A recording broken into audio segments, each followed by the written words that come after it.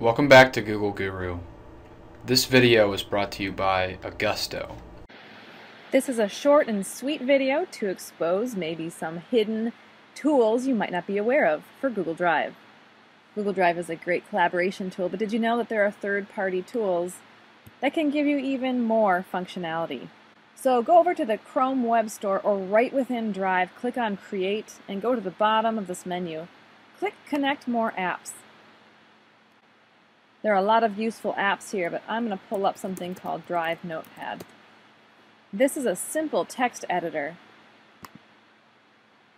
that operates right from within Drive.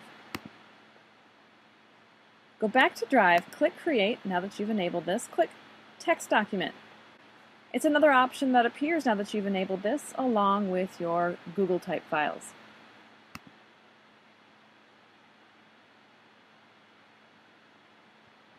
Accept the permission settings, and get started. It's as simple as that. Begin typing some text. Perhaps you have your task list in a text editor. Or most commonly, perhaps, is copying code.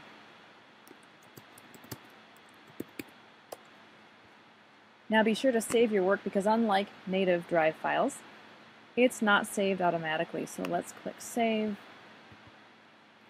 Call this Drive Notepad Demo.